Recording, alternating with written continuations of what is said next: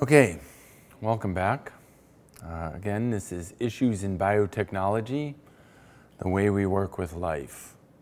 And we're in the part of the course that deals with applications of biotechnology. And this part of the lecture series is on forensics. We have previously looked at the techniques involved with DNA-based forensics and some case studies which illustrate the utility of those techniques. In this part of the lecture, we want to examine the use of databases, particularly the national debate about DNA databases relating to public safety versus the right to privacy. I had mentioned in the last part of the previous lecture that Connecticut conducts an all-felon database, collecting DNA from convicted felons. What are the civil rights issues that this brings up, and what are the concerns? What is the debate versus public safety? If you have nothing to fear, then what's the problem with having your DNA on a database versus the right to privacy? So the issue of public safety versus individual rights is the foundation of the debate over national databasing. So we first want to look at what the role is of the forensic scientist, not only the one who is collecting the forensic sample, but perhaps even the person conducting the analysis down to the detective who has to testify in court. Who is involved with the oversight of the forensic casework? Is this person working on behalf of the state or on behalf of the defense? And what is the balance between civil liberties and public safety that these issues bring up? So these two competing views, DNA solves crimes, only criminals should fear DNA testing, would be one point of view. Privacy concerns, DNA is different, and there could be significant potential for abuse. What is the chance of fraud in order to convict somebody, or misconduct? What about forensic bias? The forensic laboratory works for whom? An arm of the prosecution? Independent scientific organizations? Paid by whom? In whose best interest? Is the person conducting the cross-examination the enemy, or an independent, unbiased view of the process? Unbiased views can sometimes be difficult to achieve. So failures in forensics could result from lapses in judgment, misguided attitudes, personal ethics. There could be interpretational issues. What does a DNA match mean? We saw faint bands related to the Michael DeCorso case. What is linkage? Who determines that analysis? What's the possibility for human error? Analysts might lose sight of their proper role and succumb to emotional pressures of a case. When these issues are examined, however, it's generally not fraud. Generally speaking now, DNA evidence is considered to be quite strong and quite defensible. Why balancing can be difficult relates to the emotional impact of certain crimes. Certainly anybody involved with the investigation of a horrible crime would feel compelled emotionally.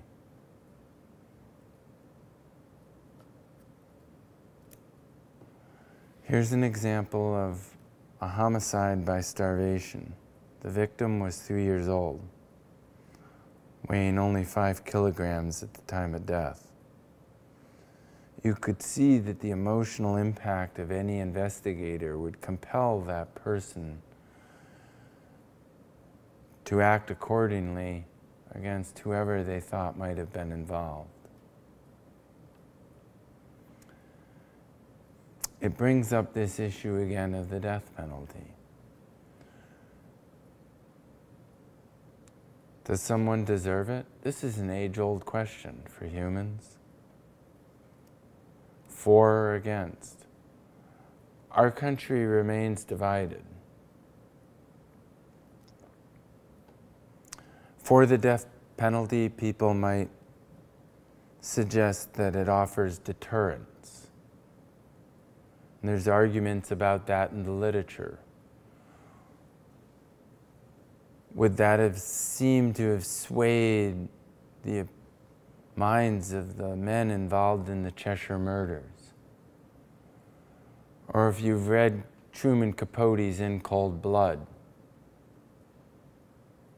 these people, in their opportunistic fury, seem undeterred by consequence. Some people cite the death penalty as being justice well served, a punishment meted out, a tooth for a tooth, an eye for an eye. Some people cite closure for the victims. Critics, people against the death penalty, would say that it's inhumane to kill another person. Exoneration is also cited for people who've been wrongly accused and then exonerated based on DNA evidence which strongly indicates, proves, if you will, that they could not possibly have been involved. How many people have we put to death who did not do the crime? What about morality? Is it okay to take another person's life? And is it effective as a deterrent? Is it effective? Some people would argue, is it cost effective that to keep someone alive is expensive for the state? Okay, what about DNA debate? Should we expand the DNA database? Right now, Connecticut has an all-felon database. Who should be included in a database? Certainly the technology has grown, not only to sample and test DNA, but also to store it in a database and to search it. So the issues under consideration include constitutionality of taking DNA samples from arrestees and suspects. Some states are considering an all-arrestee database, whether you're convicted or not. You get pulled over for a suspected crime, convicted or not, you're in a database. Suspects. Then what are the practical and financial considerations of expanding DNA databases? We can't now process the backlog of cases before our courts now. Not to mention that the United States is the most incarcerated country per capita in the world.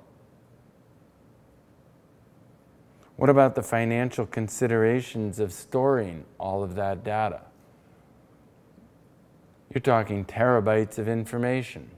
Well, these days, actually, that's not that difficult. In fact, you might be able to Google this kind of information.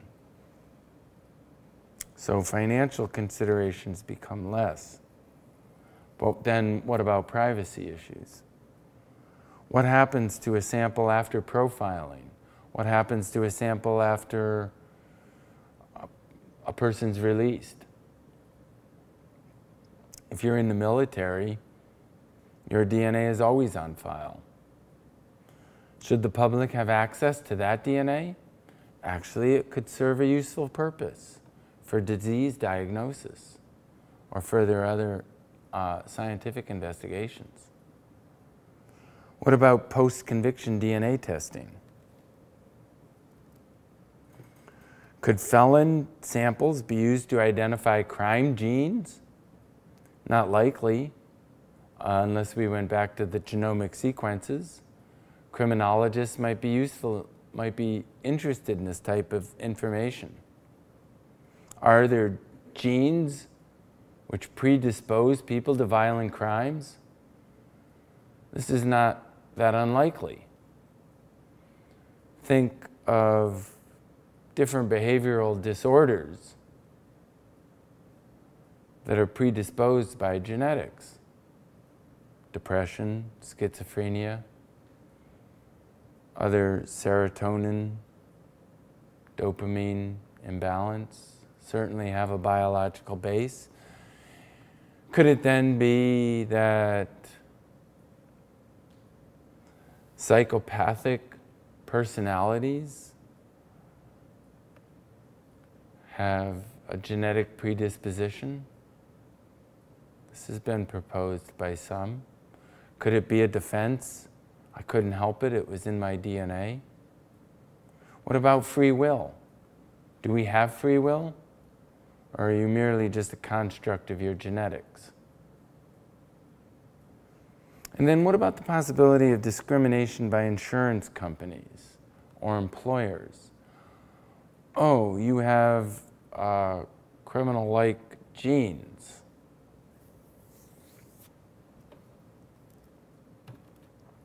What about misidentification? There's a famous case that is often cited about this where involved an arrest in the UK where there were 660,000 samples in the data bank, and there was a random match probability of 1 in 37 million, but the wrong man was arrested. The data bank match probability of 1 in 56. What's the possibility of this? Well, these days, very low, actually. And I think these days, given computational power that now exists, look at Facebook. Look at face recognition, let alone DNA recognition. So the possibility of misidentification is much lower than people would suspect these days, if even an issue. What samples are in that Connecticut CODIS database? Well, right now it's convicted offender samples and all felon convictions since March 1st, 2004. And forensic unknowns. That'd be any DNA profile from an evidentiary sample that does not match the victim or an elimination known. Enter cold case scenarios like Rene Pellegrino that eventually come out to have useful information useful to solve that case. What are the qualifying offenses to get on a DNA felon database? Sex offenses, offenses against children, murder, assault and battery, robbery, kidnapping, burglary, juveniles, all felonies are those that are included in most states. Having this database has aided investigations throughout the United States. Think about it. A person commits a crime in Connecticut, escapes to Florida. Later, DNA is found in Florida, which reconnects this web of database back to a crime or a connection in Connecticut. So investigations have been aided through the connection of felon databases throughout the United States. Why expand a DNA database? Simple, more hits. Someone breaks and enters in a home in Florida, leaves a spot of blood after cutting themselves on a broken window, connects them to a violent crime they committed in another state. Approximately half all violent criminals have nonviolent prior convictions. Before I got involved in this, I used to naively think as a plant molecular biologist that perhaps criminals was a career choice. You know, there are robbers, there are murderers, and so on. But I don't think this is borne out, really, by what we see. And if only collected from violent offenders, the likelihood of a hit is reduced by about 85%. To exclude more people who could not be the source of a DNA profile reduces the resolution. Why expand a DNA database? Protect public safety. Some people argue about the prevalence now of surveillance cameras. Your picture is taken over 600 times a day. Every time you walk into a supermarket, every time you visit an ATM, your local gym.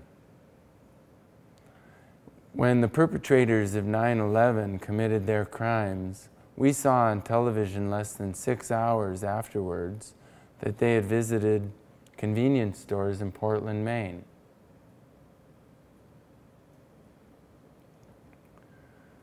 Do we object? If you go to London, you're on TV, you're on camera. The effort here is to protect public safety.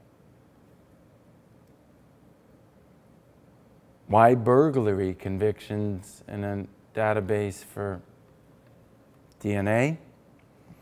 Well, there's a 67% recidivism rate amongst convicted sex offenders, and an average number of sexual assaults per offender is 8 to 13. 52% of the offenders linked to sexual assaults and homicides by DNA databases had prior burglary convictions. So, in other words, a burglar might become a sex offender if the opportunity arose very quickly. A burglar could very quickly become a murderer, as we saw in the Cheshire home invasion. Collecting samples from offenders convicted of burglary could help ensure their DNA profiles are in the database before commission of their first violent act. I would also draw attention to the first statement I made about burglary convictions and recidivism rate amongst convicted sex offenders, that the average number of sexual assaults per offender is 8 to 13. That's usually before they're convicted of the first crime. One Virginia study found that 40% of men arrested for rape previously committed property crimes. A 1998 British study found that more than 75% of UK rapists were first burglars. So what do these people have in common? Opportunistic. In England, all felon collected databases get more than 700 hits per week. So increasing the DNA database expands the number of hits. Approximately 85% of hits would have been missed if the database were limited to violent offenders only. 52% of Florida offenders linked to sexual assaults and homicides had prior burglary convictions. What are the future directions then for expanding the database? I think we could see mobile PCR labs, like we see here, plus the unit, where DNA could be collected at the crime scene, limiting confusion in the chain of custody of physical evidence. An all-arrestee database, actually, why not? An all-population database, again, why not? Perhaps that's arguable. I'll leave that debate for outside this class. But for this class, I would say that the data is manageable. Collection of DNA at birth as part of a birth certificate. You could argue, why not? Are we getting close to a science fiction Gattaca scenario? Perhaps. This would also include then a higher resolution for search as a family. It might not have been you, but it could have been your sibling. Will this affect racial profiling in a positive or a negative way? What about biogeographical ancestry? You're associated with a certain ethnic group, brings up fears of past histories in certain countries and geographies.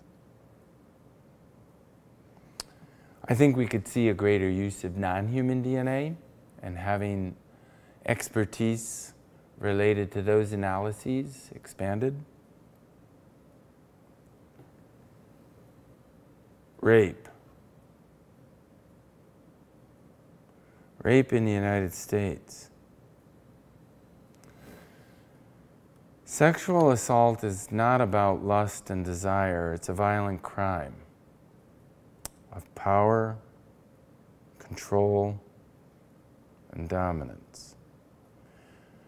The United States has the world's highest rape rate of all countries that publish such data. 13 times higher than England, and more than 20 times higher than Japan. An American woman is 10 times more likely to be raped than she is to die in a car crash. 61% of rape victims are females under the age of 18 years old. Every 45 seconds, someone in the United States is sexually assaulted. 1 out of every 7 women currently in college has been raped. However, 9 out of 10 women raped on campus never tell anyone about their rape. 1 in 10 men is raped in his lifetime. 1 in 7 of those victims will have been assaulted before the age of 18.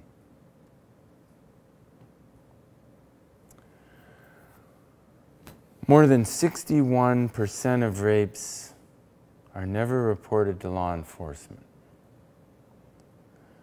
Approximately 28% of rape victims are raped by their husbands, 35% by an acquaintance, and 17% by a relative other than a spouse.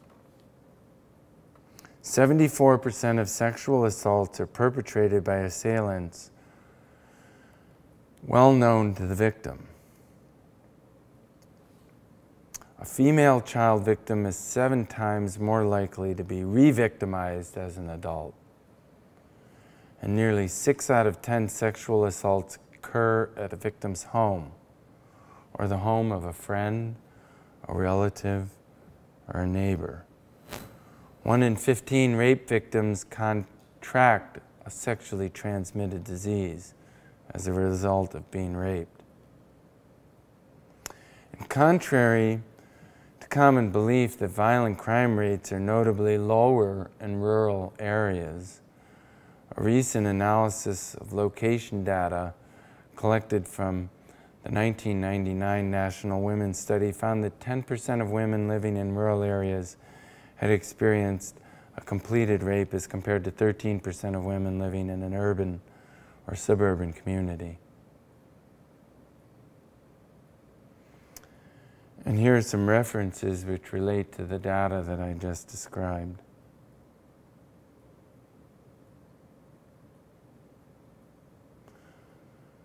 The mean age of the first offense for a sexual offender is 18.8 years, with an estimated 8 to 13 rapes per offender. Detected to sexual assaults, 2.8. More than one offense, 67%. And they're on the street. Care, custody, and control of convicted sex offenders is obviously an issue.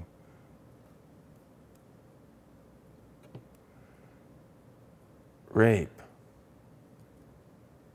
is wrong. Date rape is wrong. No does not mean yes. No means no. Date rape is wrong. Rape is wrong. Take back the night.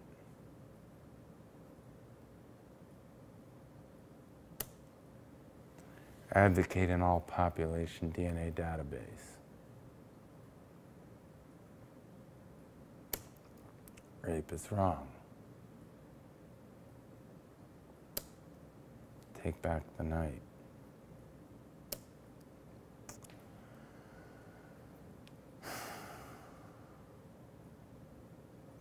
All right. Let's look at some case studies. You see, an all-DNA database, an all-population DNA database, in the case of sexual assault, it's more than circumstantial evidence. So, this case, I'll just go through a few of these and leave the rest up to your studies. So, a sexual assault by an unknown cab driver. DNA's extracted from an unsolved rape. The DNA database hit on an individual incarcerated for a similar crime. The individual dropped appeal of the first conviction, pled guilty to the rape. Additional time was attached to his current sentence, and there was closure for the victim. It's an example of how the DNA database can be used. In this example, an 80-plus female victim was talked into allowing a suspect to gain entrance to her home. The victim was sexually assaulted and semen was recovered. DNA profile matched to a sex offender in the DNA database. The investigation led for a case with similar modus operandi where no semen was recovered, but a cigarette butt was recovered in a match. Case was adjudicated. In this case from 2007, a victim awoke to find an intruder in her bedroom at 5:30 a.m. and was told to cover her face with a pillow. Never saw the rapist. The victim called police and reports that she had been sexually assaulted. A semen sample was recovered and a DNA database hit on a previous sex offender. DNA here is the only physical evidence, placing the individual at the scene. In this case, a victim was sexually assaulted by a male motorist who stopped to aid her while she was changing a flat tire. DNA database hit identified the rapist. His history 1991, 3 rapes within 2 days. Convicted and served only 2.5 years before parole. 1995, 18 months of parole before arrest on sexual assault number 4. 1997, 3 arrests for sexual assault 5 through 7. DNA database match number 8. Investigation leads to 2 more. Now serving 25 years.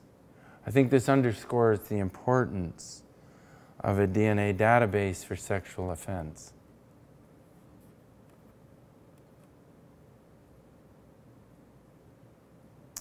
And here are some other cases you can read about.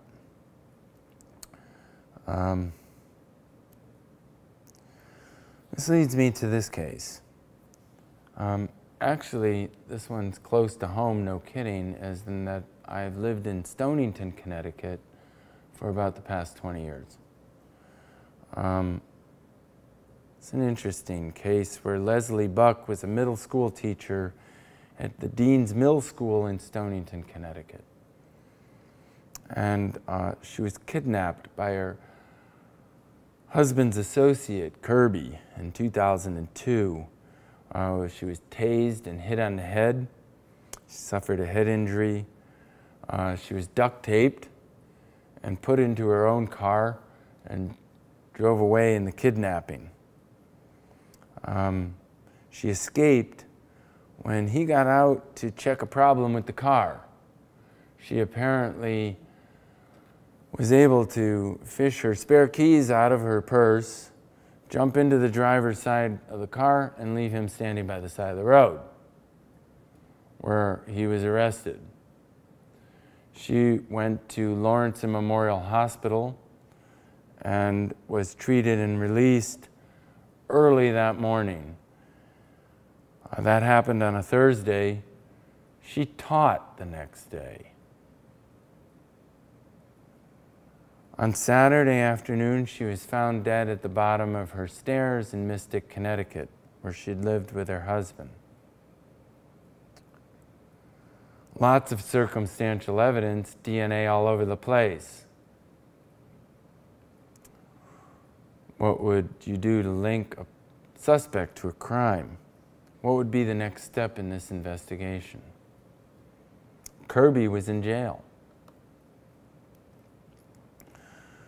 When Stonington Police Detective Cody Floyd walked into the Mystic home on May 4th, 2002, he saw Leslie Buck's lifeless body at the bottom of the stairwell and said, it was clear that things just didn't look right. Now what? She's found dead at the bottom of the stairs. What happened? The medical examiner said Leslie Buck's death scene seemed altered before the 911 call. It was her husband, Charles Buck, who dialed 911. A Florida medical examiner who testified for the state at the murder trial of Charles Buck said the scene of Leslie Buck's death appeared to have been altered before Buck called 911, and that Mrs. Buck's injuries did not appear to have been inflicted by a fall down the staircase at the couple's Mystic home. It could have been presumed, you see, that perhaps she was dizzy at the top of the stairs and fell down after a bonk on the head by Kirby 2 days earlier. Was she pushed? How would you know? Was she dizzy? Had she suffered some other ailment? Buck's reaction to his wife's death seemed fake, according to his best friend, who testified. So one of Charlie Buck's closest friends, Neil Baker, testified that he was shocked by Charlie's reaction to his wife's death. Neil Baker said he knew Buck for more than 40 years and loved him like a brother and testified that he and his wife visited Buck the day after Leslie Buck's death. Baker said that he hugged Buck, and Charlie Buck proceeded to whimper a bit. I was very surprised that the whimpering seemed to have been fake and there were no tears, Baker said. I was there with Charlie the night his father died, and believe me, there were a lot of tears. The state contended that Buck is guilty because he saw his wife last and found her dead, and because he lied about a certain relationship that he had with a bartender in town named Carol Perez. The evidence indicated that Mrs. Buck had suffered head trauma. There was no explanation for her death in the stairway where she was found. The two consulting medical examiners focused in on a neck injury that was not present when Buck left the house that afternoon. There were other circumstances surrounding this situation that buzzed around town during those days, some of which came to light during the trial. Charles Buck was an electrician. He actually did work at my house, but he had quipped to another worker about a certain length of wire that was angular in shape that he carried an 18-inch piece of, and if you whacked a person, you could do him in with it. It was remarked that there were certain marks on Mrs. Buck's head which corresponded to the angle of such a piece of wire. So what about Carol Perez? She was a bartender in town at a place called the Mystic Drawbridge, I believe, or the Drawbridge Inn. The circumstances of that relationship were investigated. Most of the people around Mystic and Stonington knew a lot about this anyway. Charles Buck had reportedly spent some $300,000 in a matter of months on Carol Perez. And Charles Buck had consistently lied to police and told Perez herself to lie during recorded conversations about their relationship. When police asked him about the gifts he had given to Carol Perez, Buck's response was, "I was just being a nice guy. That's all." $300,000 worth of nice guy. He had denied having sexual intercourse with Perez, but admitted to touching her breasts.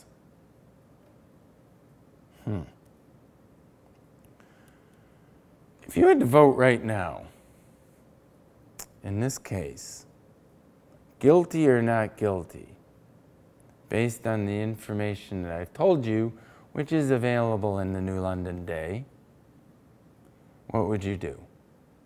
Guilty? Not guilty? Can't vote, not enough information. Well, I already told you what the law says in the United States. Acquittal ends the 8-year Buck drama. Beyond a reasonable doubt.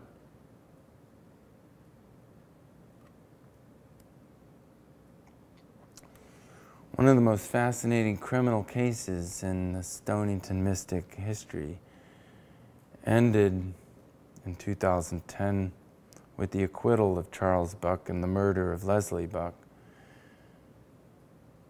Although you can talk to anybody around Stonington and get their feelings on the matter, the law supports beyond a reasonable doubt. For or against?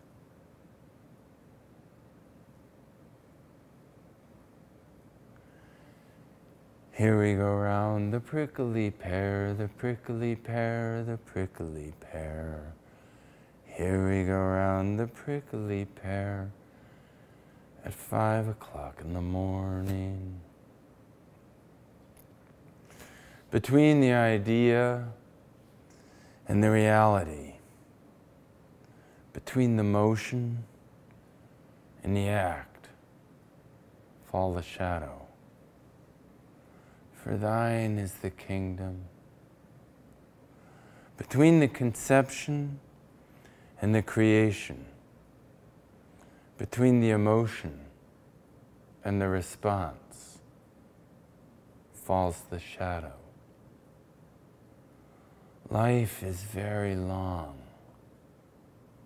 Between the desire and the spasm, between the potency and the existence, between the essence and the descent, falls the shadow. For thine is the kingdom, for thine is, life is, for thine is the, this is the way the world ends. This is the way the world ends. This is the way the world ends. Not with a bang, but a whimper.